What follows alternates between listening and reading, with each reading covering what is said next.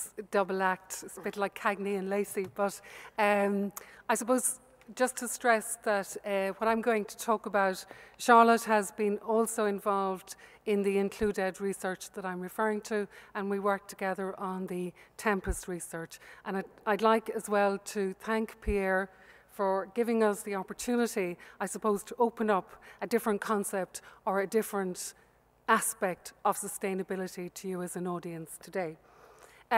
Coming through a lot of the talks to date has been the notion of change and the ability to change mindsets, to change the way people act and to change the way people behave. And I suppose the idea of IncludeEd is the recognition of education as a transformative agent. I will also talk about it as being capable of reproducing inequalities. But in this instance, we're going to focus on the notion of education as having the ability to transform. And the IncludeEd project to which we refer took place between 2006 and 2011. It actually just ended in December of last year. It was the biggest single piece of education research that had been conducted by the EU under Framework 6. And one of the interesting aspects of the research was that it fed directly back into policy. So as each stage of the research was concluded, then it was taken to meetings of the European Parliament, where it was presented and managed to impact on policy formation.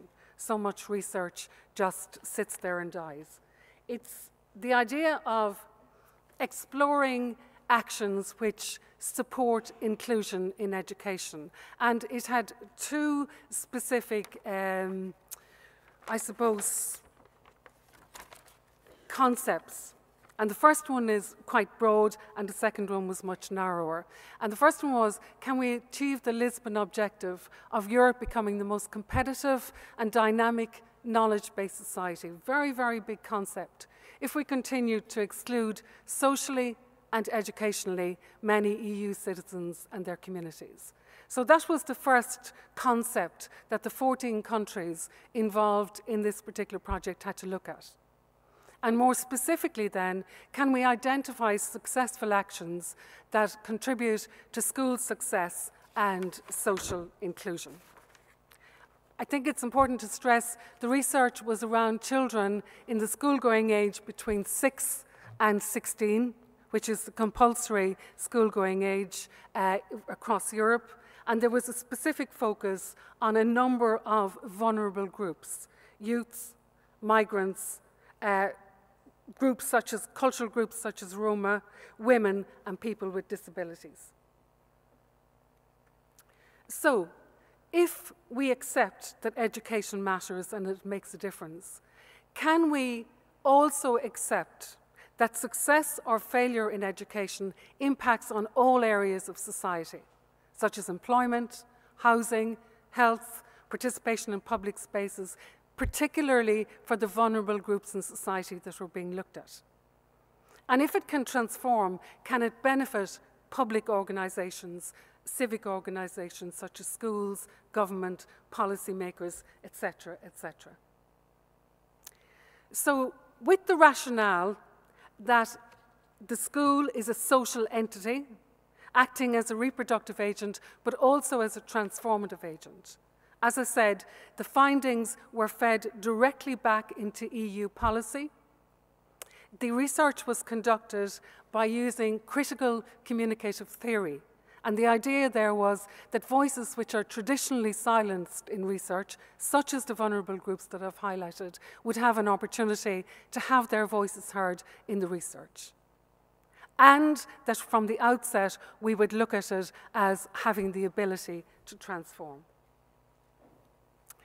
Before I go on to the strategies that I've highlighted here, there are one or two other strategies that emerged in the early stages of the research that I just want to mention.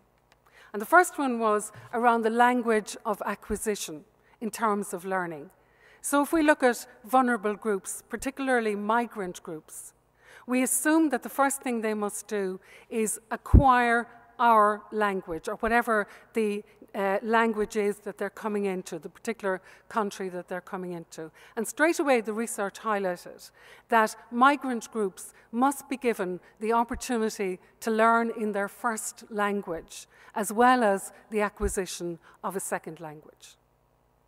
And the second thing, and this you can imagine when we presented it as an ongoing piece of research in Ireland, was that schools, by their very nature, are cultural, and they're cultural hotbeds. So diversity recognition was absolutely essential to education. And the research cited was OECD research from 2005, which said greater diversity leads to greater success. And in the area of religion, what the research highlighted was that the secularization of the space allows diverse religious traditions and identities to occur, and to occur naturally. Now in Ireland, that raised several hackles, as you can imagine. Moving on to the later findings, heterogeneous ability classrooms, where all of the resources were put into the same classroom at the same time, rather than excluding people and taking them out for language or special education or excluding Roma groups, indeed as we did with traveller education here in Ireland for many years. It was proven that the greatest level of success occurs in heterogeneous ability classrooms. And the second one was extending the school year and not looking at the traditional concept of a school which begins at 9 and ends at 4. Now our unions may have something to say about that. The second big area was family and community engagement, and looking at the levels and types of family engagement. And they were identified under 5 particular headings.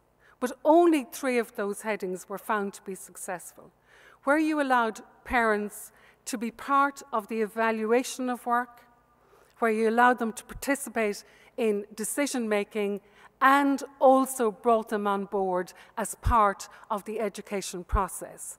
Then the likelihood of success was increased.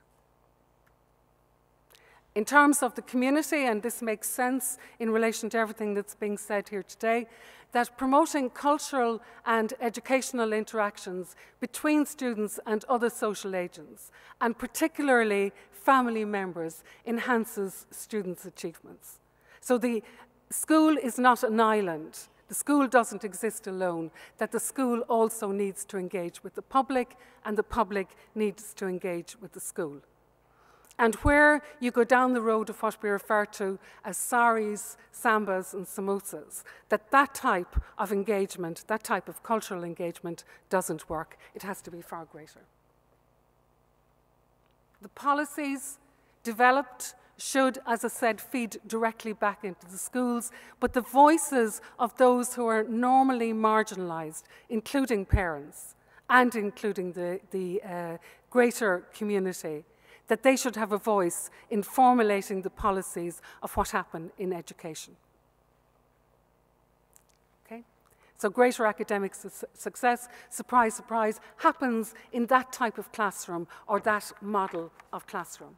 And indeed, the opposite happens where we don't do that. Research indicates that separation into special programs in schools for students from ethnic minorities, second language, Roma, etc., increases dropout levels and levels of racism. So there I leave you. I'm sorry it was a whistle-stop tour, but if there are any questions, perhaps you can ask them later of either Charlotte or myself. Thank you very much.